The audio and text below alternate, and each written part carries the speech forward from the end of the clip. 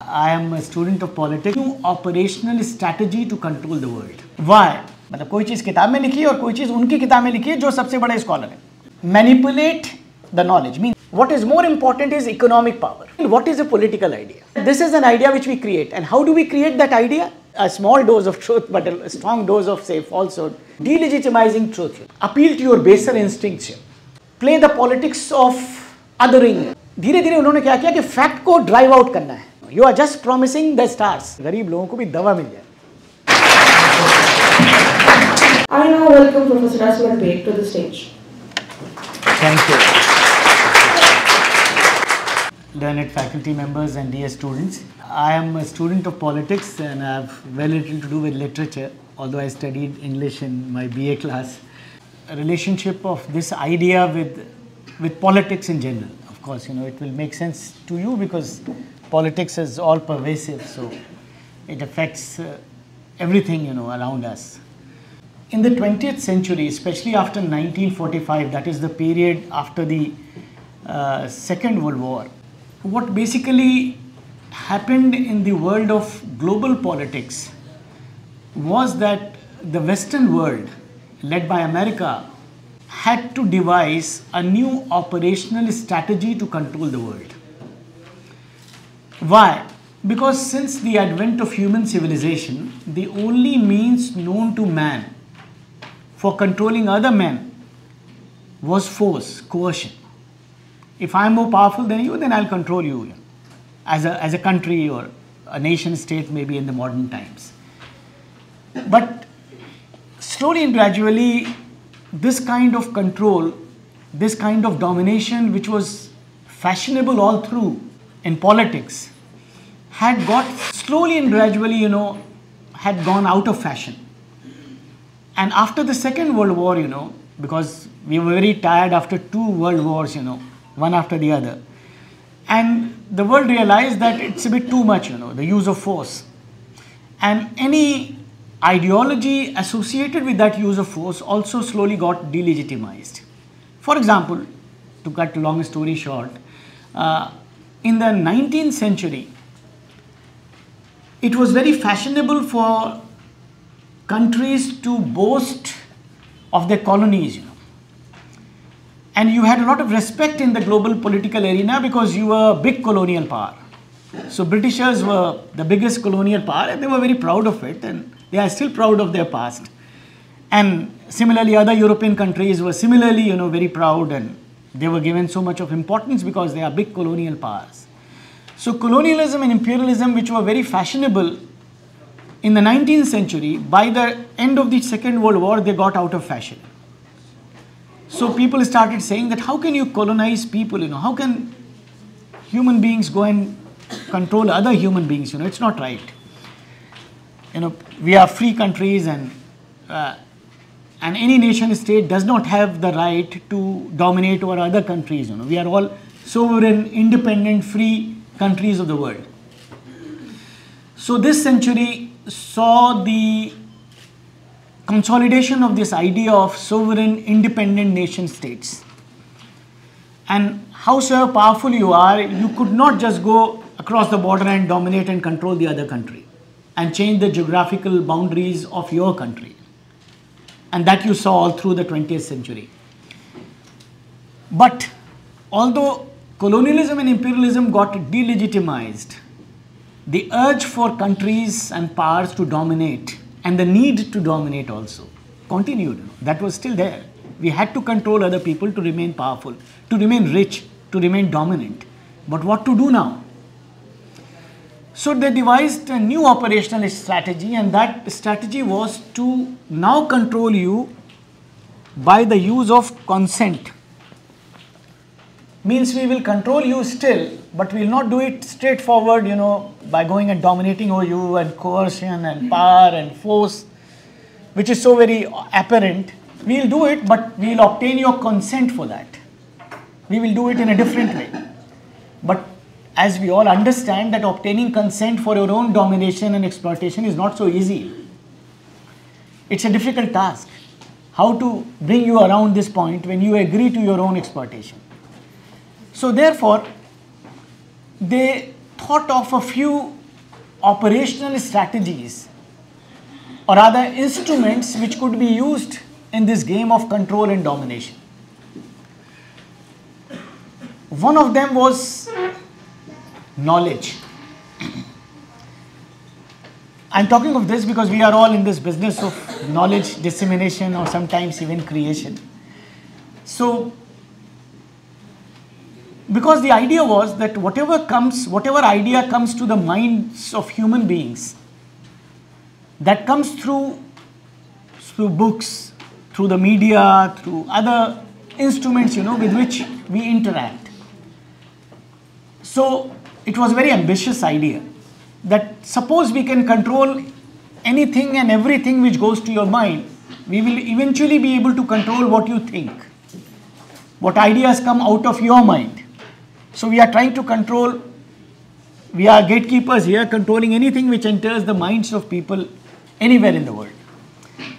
And they could think of it because they realized that all the big centers of knowledge creation, the big universities, the big laboratories, the big think tanks, all the other such institutions which still are, and they were at that time also, and even today they are in the West. So they had those institutions, all the media houses, whatever was their stage of development at that time, they were also there in the West. So they thought that this is something which we can possibly do, because if we can control the ideas and the thoughts of people, we could eventually be able to bring them around to our point of view, and then it would be easy for us to control them, to dominate over them, and to obtain their consent for domination. So it is this, this situation actually in global politics from where the idea of post-truth had started germinating, although we had not yet reached to this point. And of course, when you have to create that kind of a consent, you have to manipulate things. Because as students, as these students, and we were also students not long ago, so we all know that, we all understand that whatever is there in books, which we read, is something which is true, it's truth in the books. You also quote the books in the classes, teachers, we quote them, and in our conversations also, I'll say that this is written in that book, So that is the strongest argument which I can give for my, from my side, that this is there in a book. So something which is there in a book is very authentic. And something which is there in a book written by X, who is supposed to be a top person in that field, is 100% authentic. Are you getting my point? मतलब कोई चीज़ किताब में लिखी है और कोई चीज़ उनकी किताब में लिखी है जो सबसे बड़े स्कॉलर हैं. So the experts are all ours. These experts whom you all would eventually know or already know, they are the top scholars in all these fields of literature, of science, of social sciences, whatever they are our own people. They are all in the West, and now we are telling them that till now you were only producing knowledge. You continue to produce knowledge, fine, but now that knowledge has to align with our strategic, political and economic interests. So it has to be consistent with that. Till now, maybe you are producing only knowledge, knowledge for knowledge's sake. But now knowledge is for knowledge's sake, fine, but our interest has to be interwoven in that knowledge. Now, here is the point when knowledge starts getting political. Now what happens? You are trying to manipulate the knowledge. Means these people are being made to manipulate that knowledge which they create to make it consistent with our interests. So that, in other words, means that you are introducing some element of falsehood to give a spin to that knowledge in whatever field it is, and whatever field you are in, you will understand. I'll give you a few examples also to illustrate it, that how it is done. So we are introducing some element of lie, and that spin is being justified in the name of a larger interest. And the larger interest is the national interest of my country, maybe assuming that I am America, it's our country's interest, that's why you have to do this. And that larger interest was given the name of the rationality of the state. So it is not plain interest, it is also rational. If I were to say that it is my interest, you would say that it's something not so good, you know. But when I say that it is rational also, it is the ultimate rationality. Means the interest of my country and rationality become synonyms, you know, here in this context. And I, as the leader of my country, or maybe the strategic community in my country, we are defining the interest. So we are defining what is rational. Otherwise, it is not truly rational, of course, but that is how we are justifying that truth with some element of falsehood, you know. And that is how, you know, we start creating knowledge. And of course, you know, since we are the dominant knowledge creators in the world, because of those institutional advantages we have, so any discourse in any discipline, any field is something which starts from us. We start the discourse. And we not only start the discourse, we are on both sides of the discourse also. जैसे कोई मुकदमा चल रहा है किसी कचहरी में, तो जो इधर का वकील है और दोनों वकील मेरे ही हैं. Are you getting my point? Both are, the defendant is also my own person, you know, and the prosecution is also mine. So we give it a semblance of a discourse, of a discussion. Actually, there is none. And people in the world, discerning people like you and me, who think that we understand things, we are caught up here or there, you know. But wherever you go, you know, you are within that circle. So we are defining the limits of your movement, you know, your so-called intellectual movement, you know, within that discipline. We are controlling everything. And that's how, you know, we ensure that whatever knowledge is created in different fields, also obviously with certain exceptions, wherever our interests lie, we ensure that this kind of a knowledge is created. And then what happens, this period after 1945 is also a period whereby it was resolved in the West again that now to control the world, you do not necessarily only need military power. What is more important is economic power. So the most important thing is control or economic resource. Actually, earlier also, you know, when capitalism started and then consequently you had imperialism, it was all about money. But since to operationalize imperialism, you needed that power. And it was all coercive. So now it was imperialism without that coercion. It was with consent. So you need the economic resources of the world. And since America was the leader of the Western world now post 1945, and America is a country, of course, you all know, run by capitalists, corporates, and these corporates actually, after 1945, slowly and gradually have come to control the whole American system. So you see how the economic interests of the corporates gets intertwined with the national interest of America. So eventually, whatever is America's interest is the interest of these corporates who have to earn money, who have to control the markets of the world. And for doing that, you need to do a lot of manipulation in terms of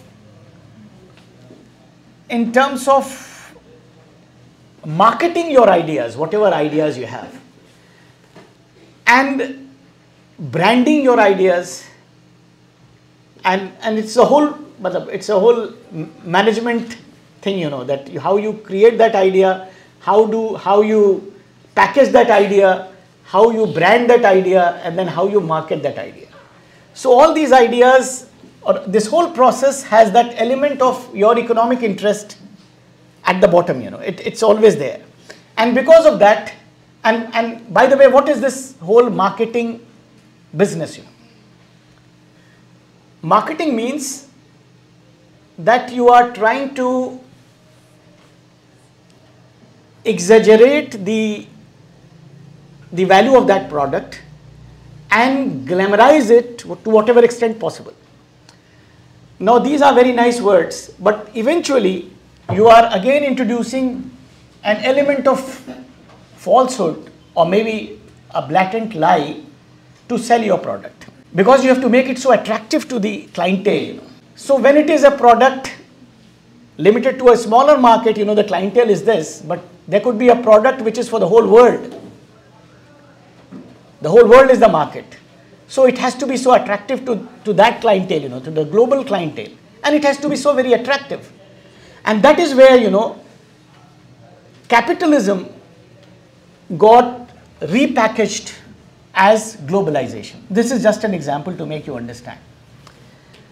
Now, all of you, the moment the word colonialism or imperialism is mentioned, you will not like it, It's something bad. We all experienced colonialism and imperialism in India and elsewhere in the third world. But when the word globalization appears, it is so very attractive. Globalization is everywhere.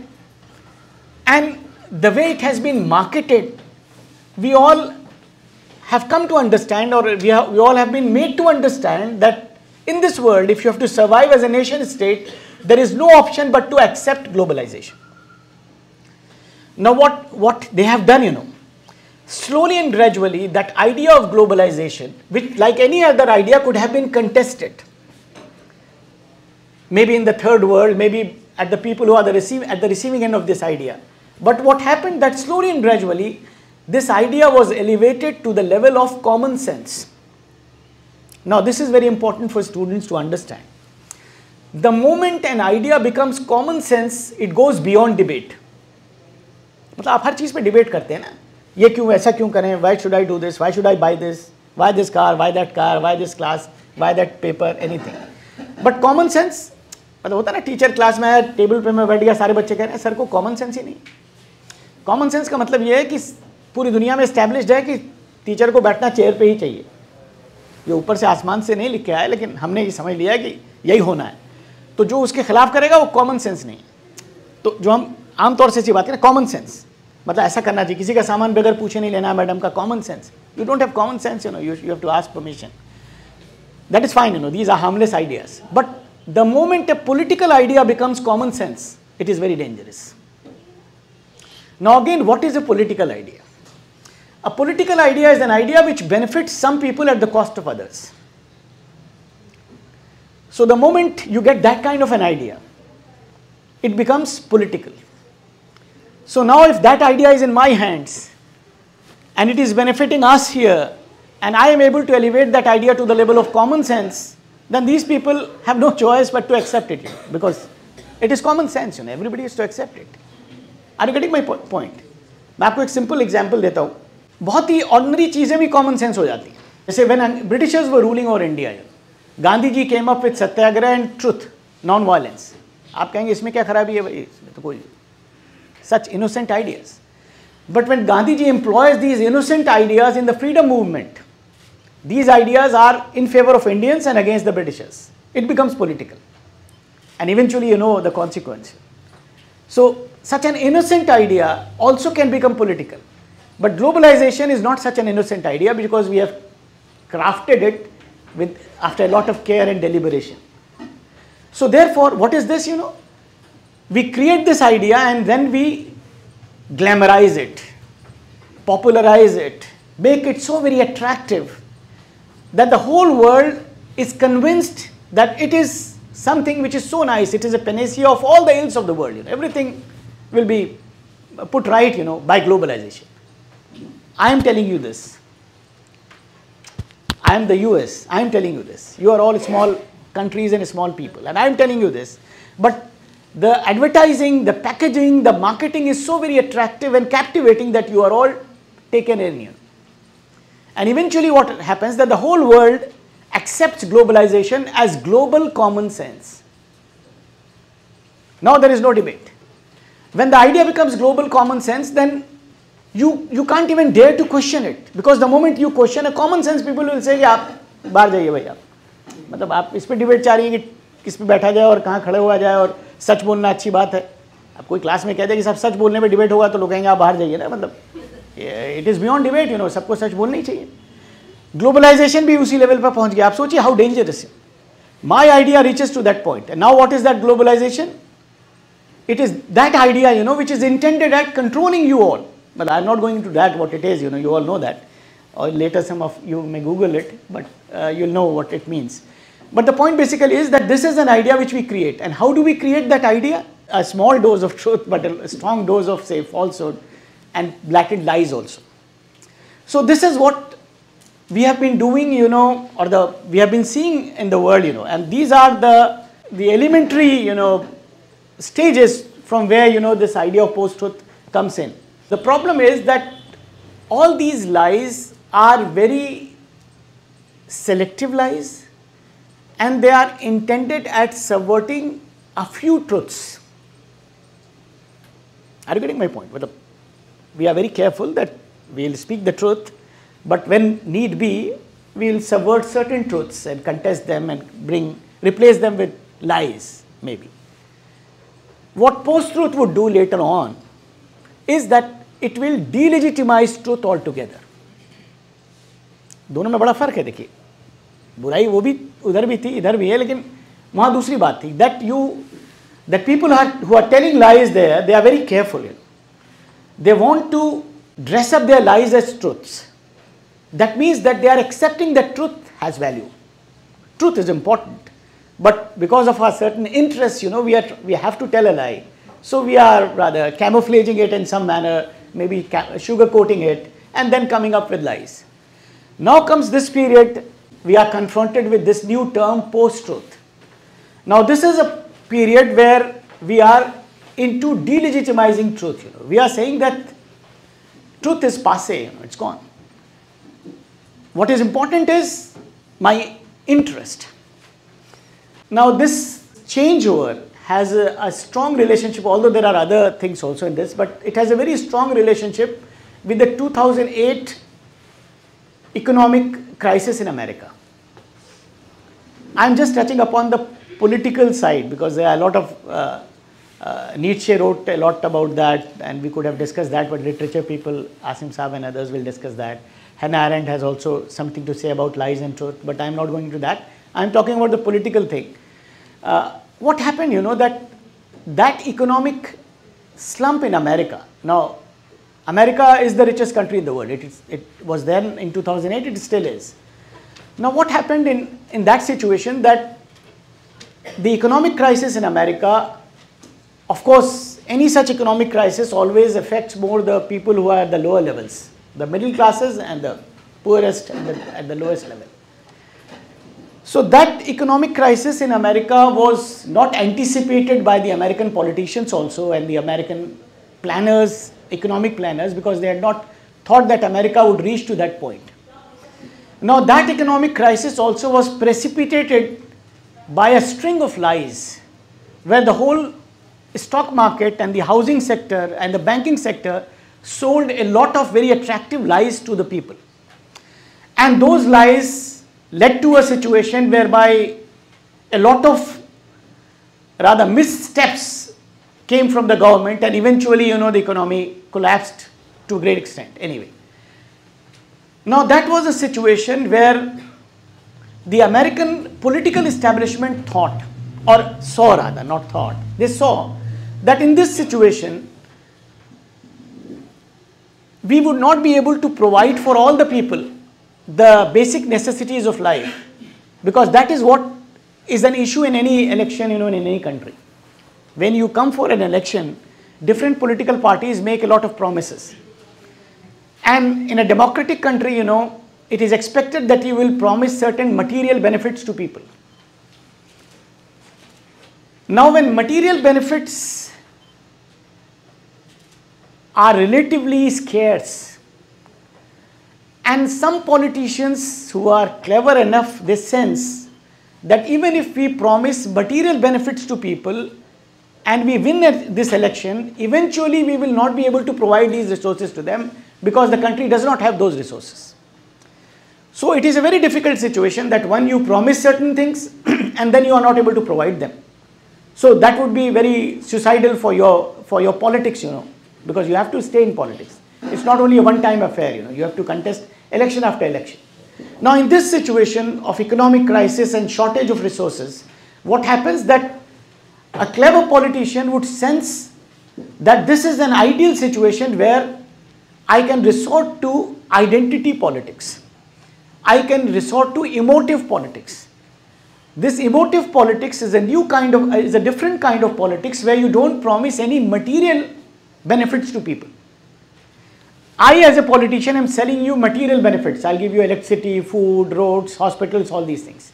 The other person here is promising you, he is playing with your emotions. Appeal to your baser instincts here. Play the politics of othering. That he is trying to create a situation whereby he is trying to appeal to a certain section which is the majority, that your problems are problems which do not need a material solution, but they need an emotional solution.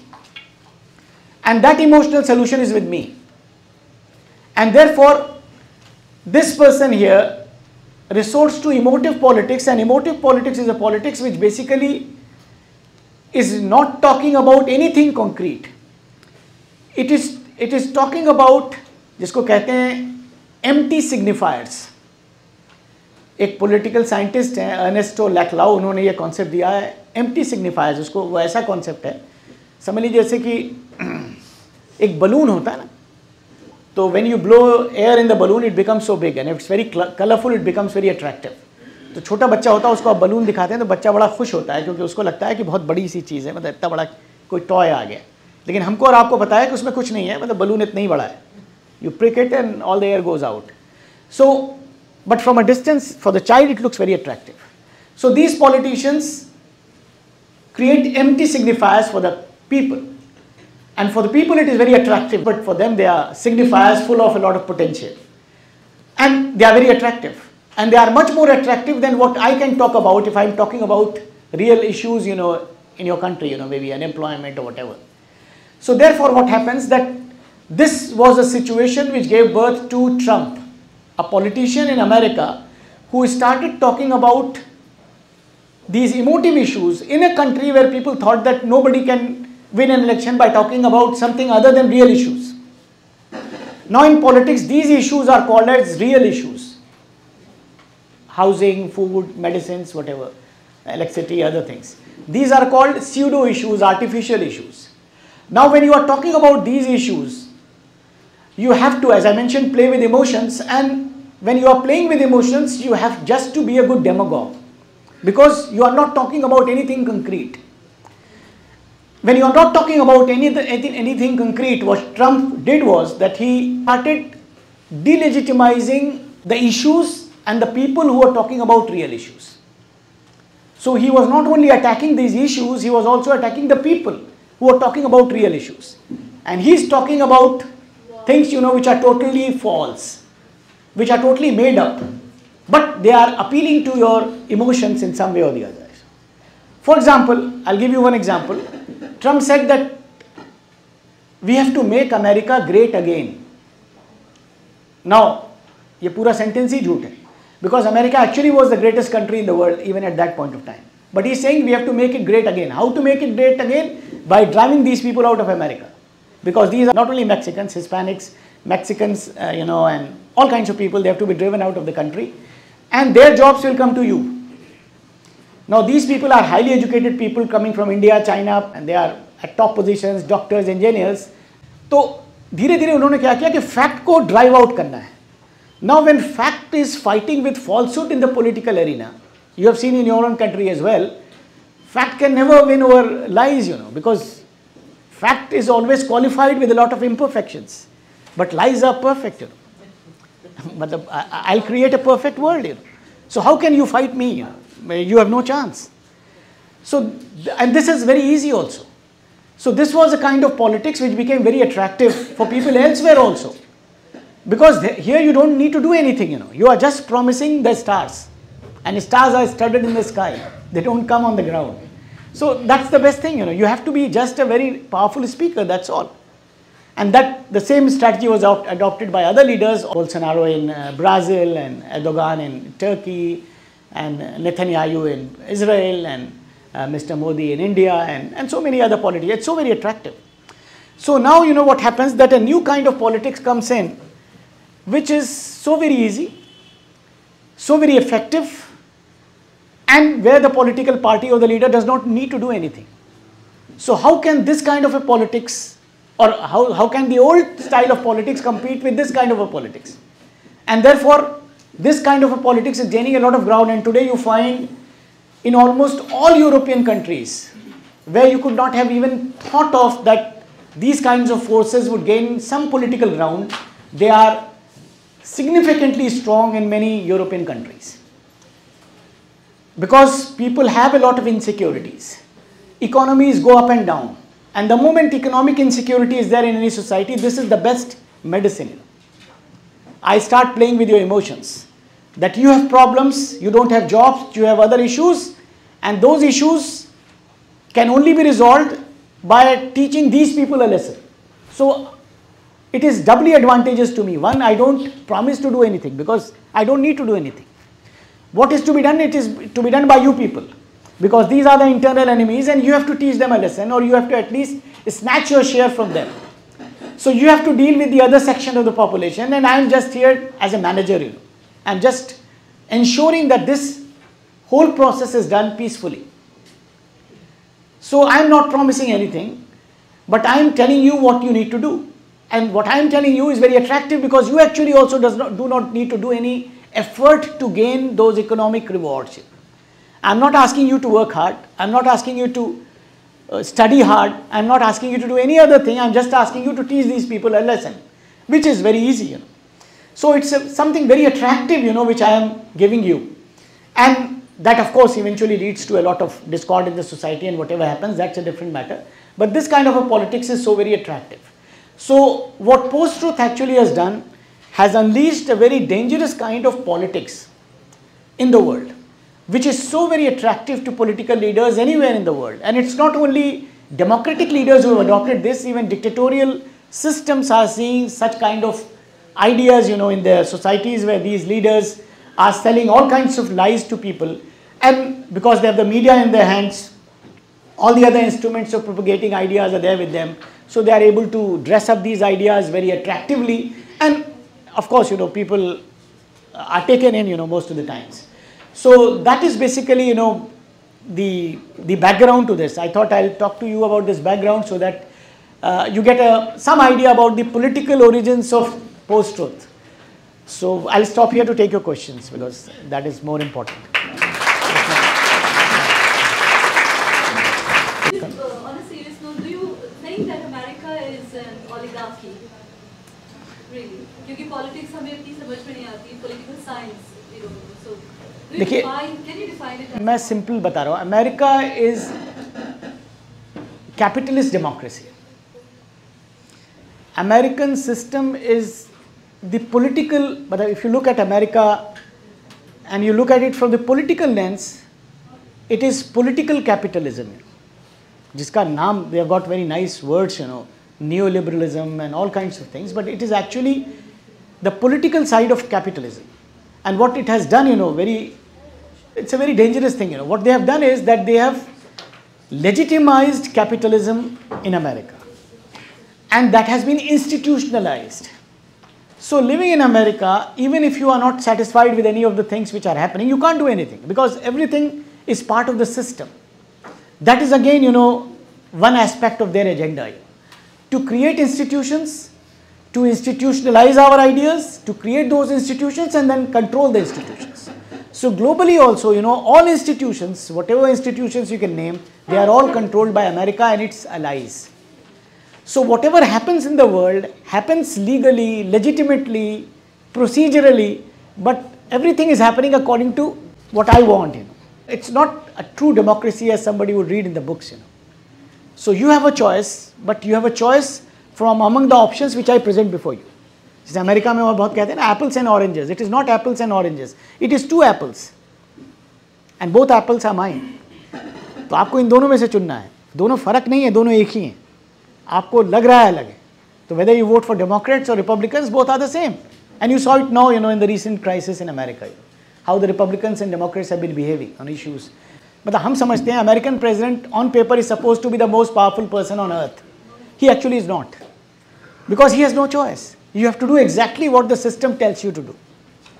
तो paper पे powers हैं आपके, लेकिन कोई powers नहीं, क्योंकि system ऐसा बना हुआ और सिस्टम उन्हीं लोगों को वहाँ पहुँचने देगा जो उनके लिए फेवरेबल है. And if you want to change the system goes against you. I'll give you another example.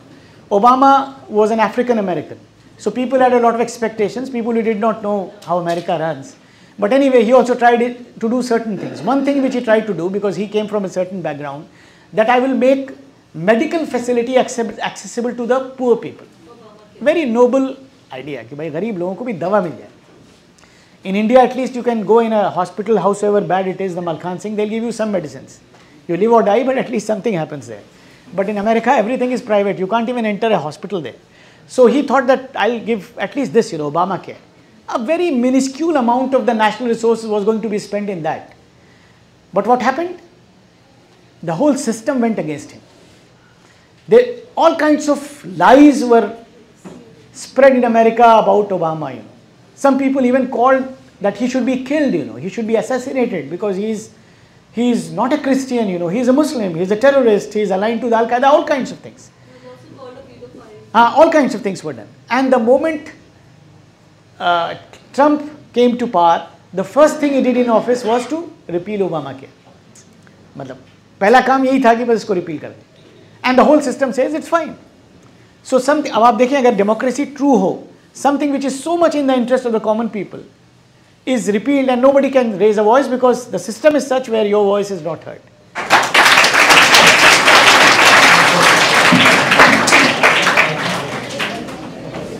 Thank you so much.